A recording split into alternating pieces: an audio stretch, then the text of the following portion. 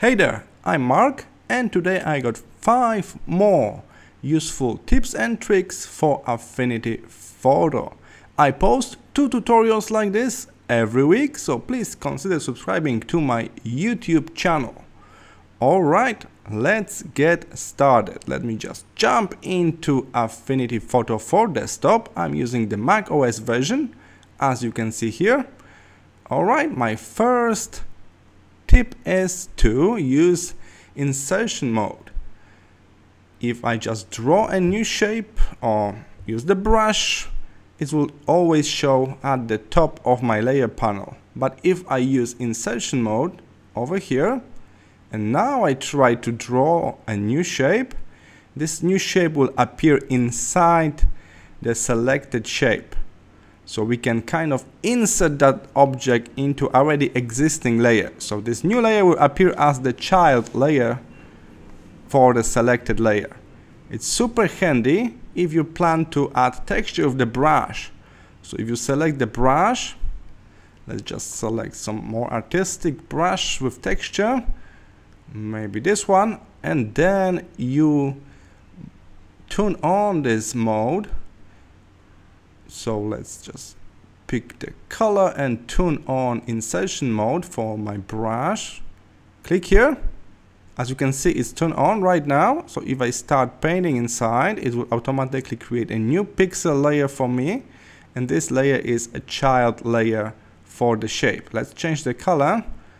Alright, as you can see, my brush is painting only inside this shape because we press Insertion Mode inside before we start using this tool.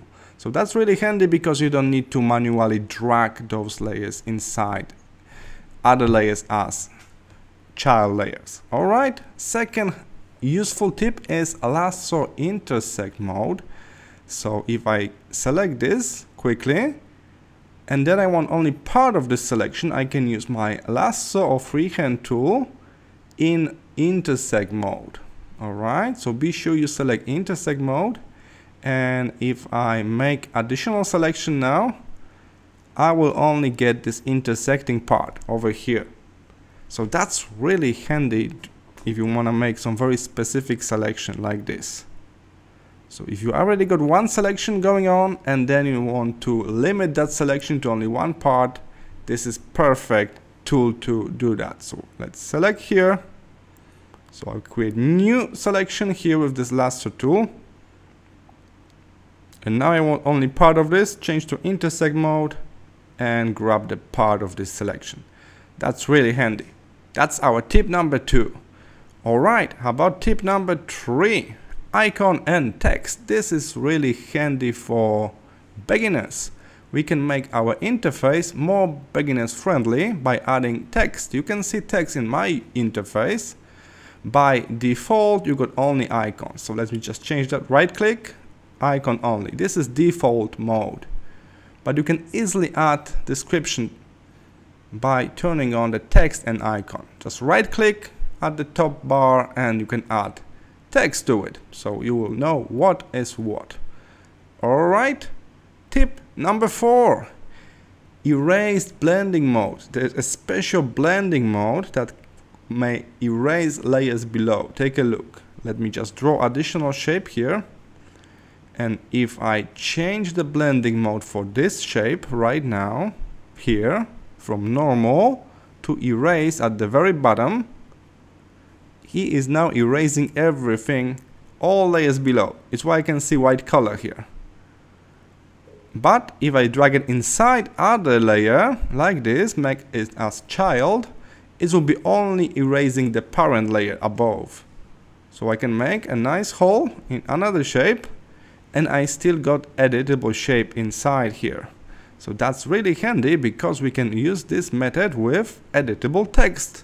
Let's try. Let's type something here. And now we don't need to use a geometry tool to make a hole here and convert our text to path. We can simply change the blending mode and then drag it in as a child layer, and now our text is erasing the layer above, the parent layer. and it's still editable. I can change the text right now, so that's really handy. Keep in mind there's a special erase blending mode. Alright, let's move to the last tip for today.